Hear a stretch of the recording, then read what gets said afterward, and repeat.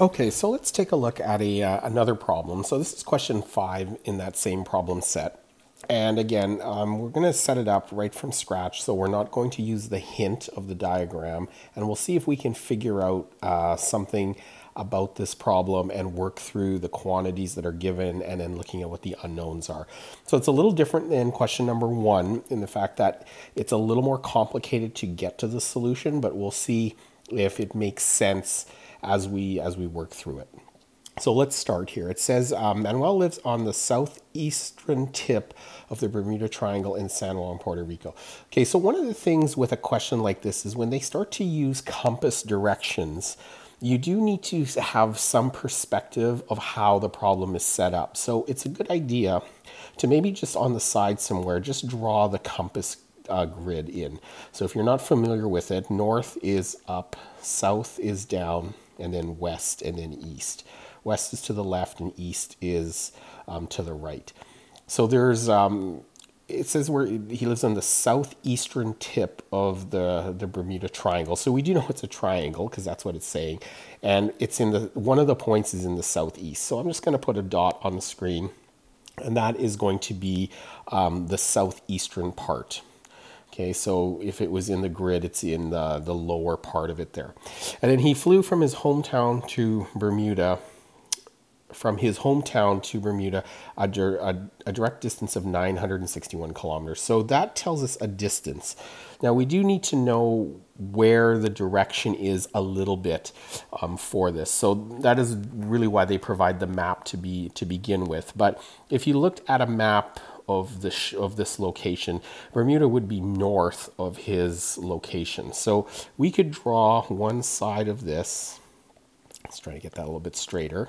One side of this as just being a line that goes north.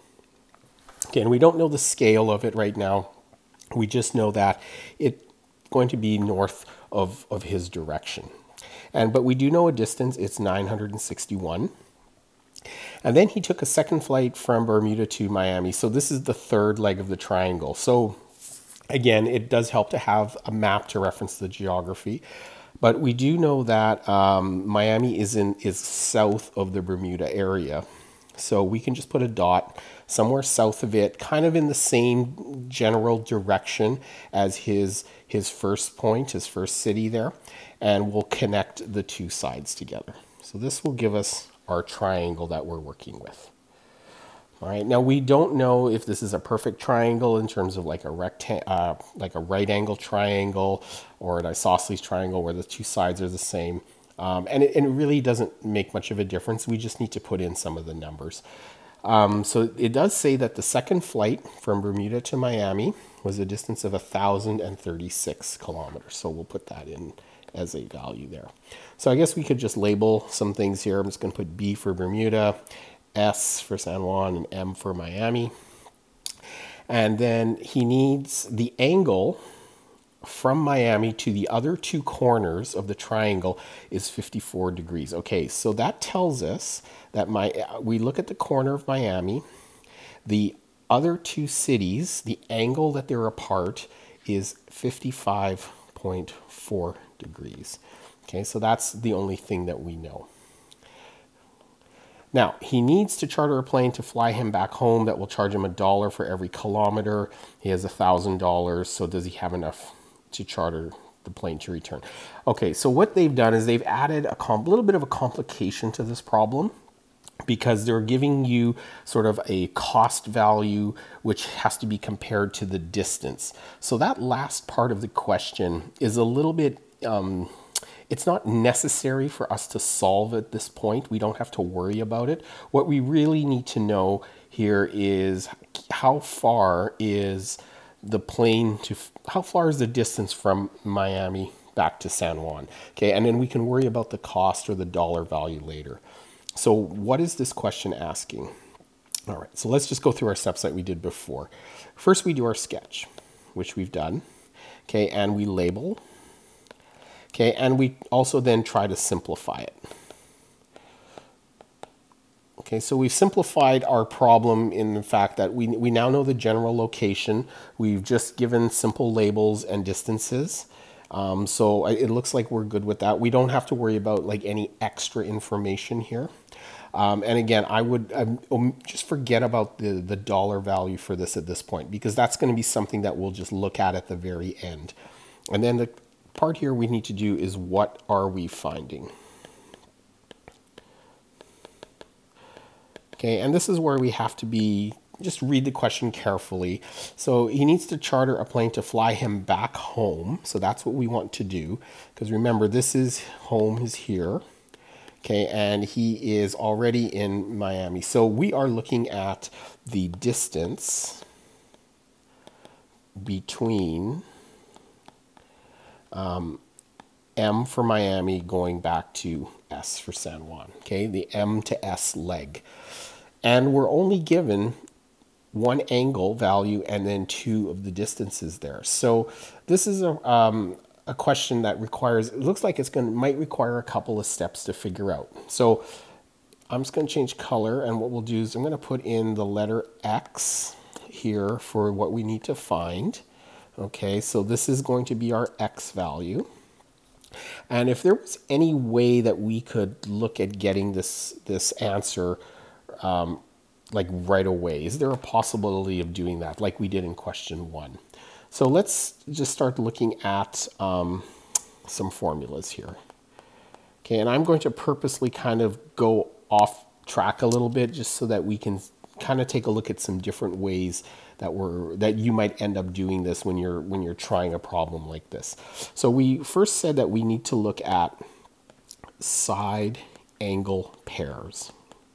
Okay, we know we're using the sine law, and from question 1, it was pointed out that the side angle pair is one of the most important things to look at.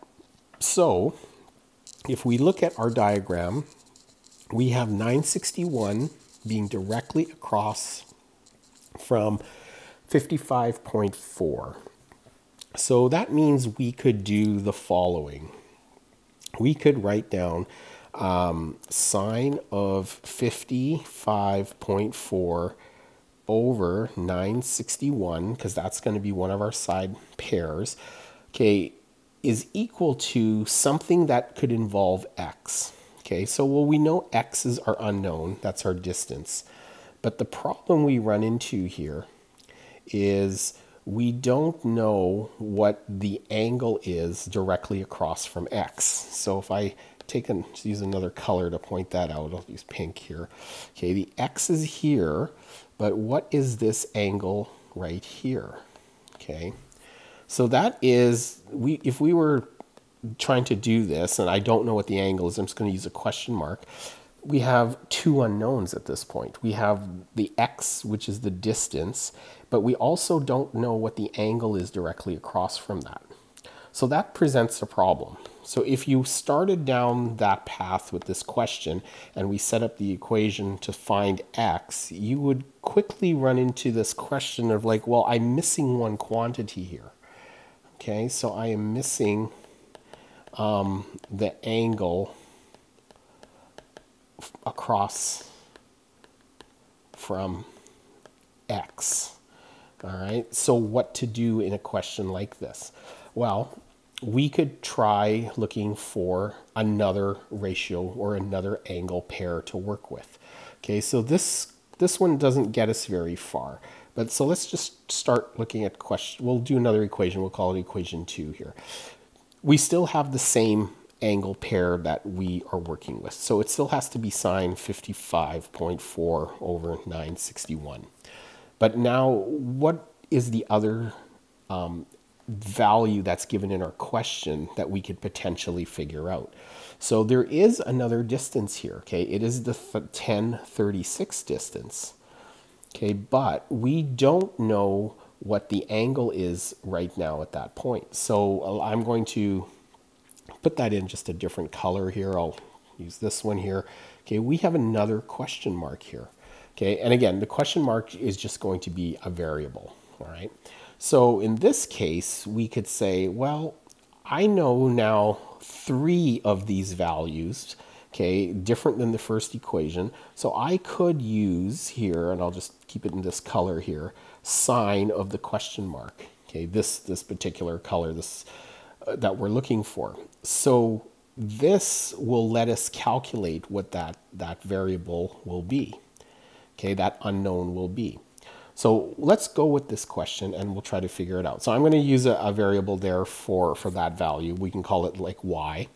All right. And then again, we're making it easy for ourselves. So I'm going to leave the unknown on top. So we can rewrite this equation.